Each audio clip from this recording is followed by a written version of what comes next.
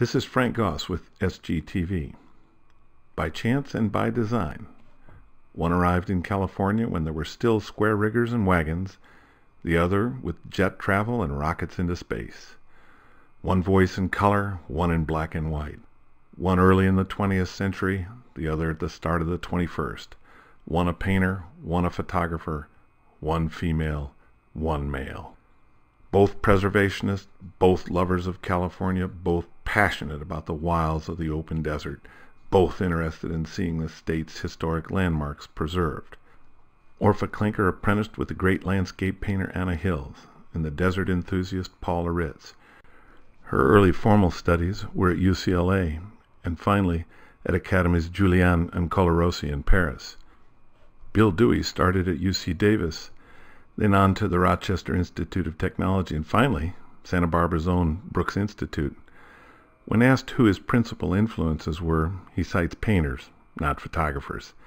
He worked with modernist Howard Warshaw and studied with Wayne Thiebaud, whom he credits for his theories of visualization.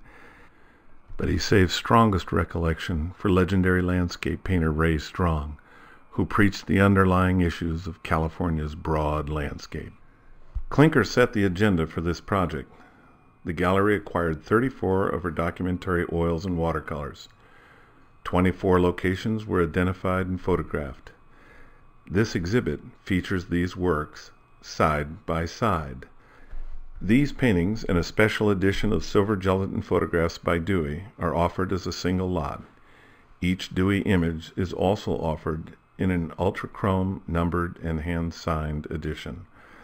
The remaining Klinker images, some of which you have just seen, are offered individually and are not part of the exhibition, featuring the following: Slaughter Adobe, Corona; home of General Vallejo, Sonoma; Castro Adobe, San Juan Bautista; Ramirez Adobe, Los Nietos; La Casa de Miguel Blanco, San Marino; Old Pico House, Los Angeles; Mission Dolores, San Francisco; Camulus Adobe, Piru; Rancho San Antonio, Downey; La Casa de la Guerra, Santa Barbara; Andreas Pico Adobe, San Fernando; the Old Fort, San Francisco; Casa de Vicente Lugo, Los Angeles; Casa de Adobe with the Southwest Museum; Old Adobe at North Broadway, Los Angeles; Casa Santa Cruz, North Broadway, Los Angeles; El Alisal, Los Angeles;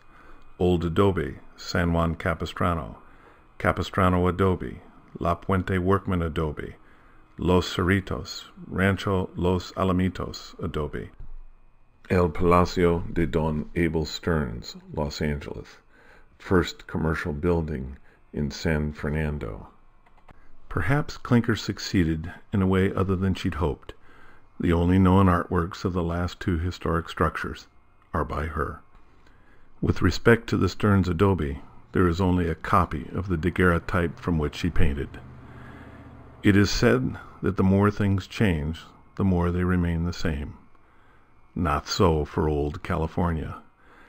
This exhibit, side by side, clearly shows that bits and pieces of the simpler, slower, calmer world, the true California that Dewey talks about, are slowly being lost to the dynamism of the 21st century.